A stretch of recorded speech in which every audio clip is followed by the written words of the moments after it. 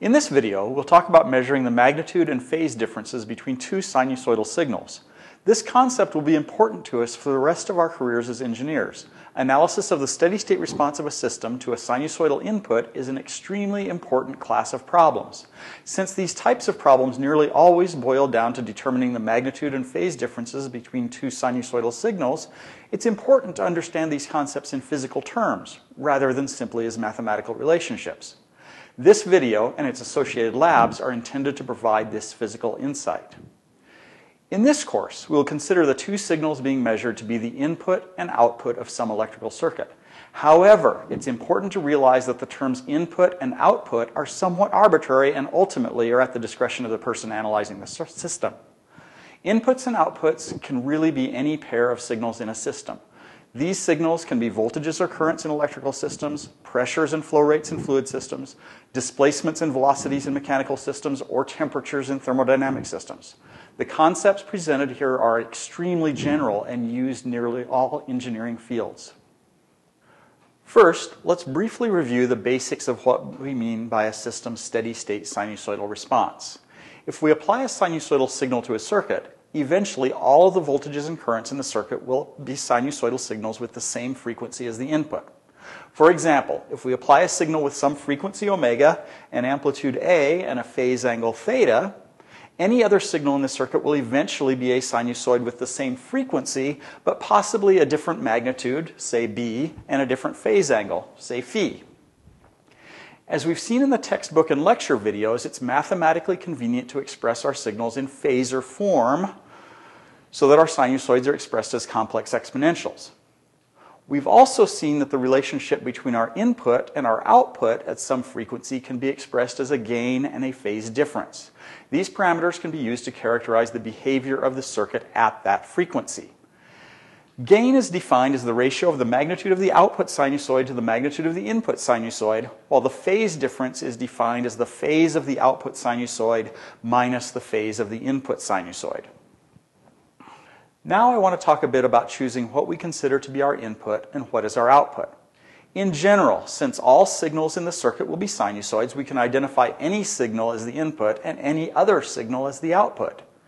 Designating one signal to be the input and another to be the output simply tells us how to interpret the terms gain and phase. If we swap our definition, we simply invert the gain and change the sign on our phase. As an example, let's look at this circuit. We have a source in our circuit, so one possible obvious choice of input function would be the voltage across this source. If we choose this as our input and, rather arbitrarily, choose the voltage across this resistor as our output, our gain and phase will represent the relationship between these two parameters. However, this choice of input and output parameter is not unique.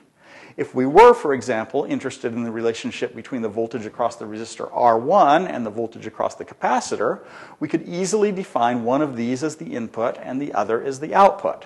Which is defined as which simply tells us how to interpret the resulting gain and phase. Now let's take a look at using measured response data to determine the gain between two signals. Suppose the two signals that we're interested in look like this. V in is the signal we're considering to be our input, and V out is the signal we're considering as our output. The amplitude of the input sinusoid is delta V in, while the amplitude of the output sinusoid is delta V out. These two amplitudes are easy to measure using an oscilloscope. To calculate the gain between the input and output, we simply take the ratio of the output amplitude to the ratio of the input amplitude. Now let's take a look at using measured response data to determine the phase difference between two signals. It's important to notice that when determining the phase difference between two signals from measured data, the individual phases of the two signals are not important. This is contrary to the approach that we usually use to determine the phase difference mathematically.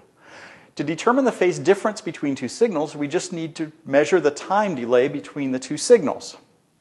This time delay is just the time between 2 points with the same phase on our signals. For this example, we've just chosen 2 points where the signals are at their minimum values. We can calculate the phase difference from this time delay by comparing it to the period of the signals. Since the time period of a sinusoid corresponds to a 360-degree or 2 pi radian phase difference, we can calculate the phase difference corresponding to the time delay by taking the ratio of the time delay to the total period and multiplying that by 360 degrees. or 2 pi radians if we prefer to work in radians.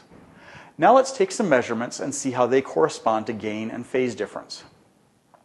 Here's an example circuit we'll use to illustrate these concepts. We'll define our input as the applied voltage and our output as the voltage across this 10 microfarad capacitor. Please keep in mind that this choice is somewhat arbitrary. If we choose 2 other parameters in the circuit, we'll generally end up with different magnitude and phase responses. Here's our physical circuit.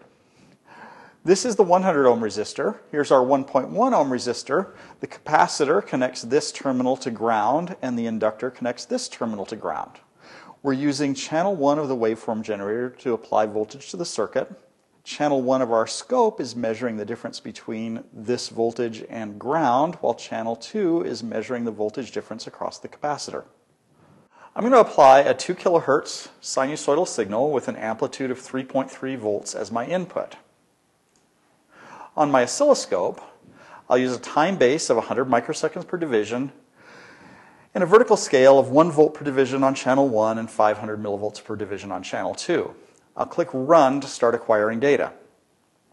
Here are our input and output sinusoidal signals. In order to determine the gain, we need the amplitudes of the input and output signals.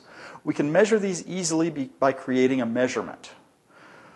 Measuring the maximum values for both channel 1 and channel 2 give us the data that we need to get a gain. The gain is the maximum value of channel 1 divided by the maximum value of channel 2. In order to determine our phase difference, we need the time delay between the signals and the time period of either signal. Since both signals are the same frequency, we only need to measure one of them. We can get the period of the signals from our measurement. Just add a measurement, giving the average period of one or the other signal. To get the time delay, I'll use cursors. Let's base our time delay on the maximum value of the 2 signals. Setting one cursor at the maximum value of channel 1 and the other cursor at the maximum value of channel 2 gives us a time delay between the 2. To get the phase difference, just divide this time delay by our period and multiply that result by 360 degrees.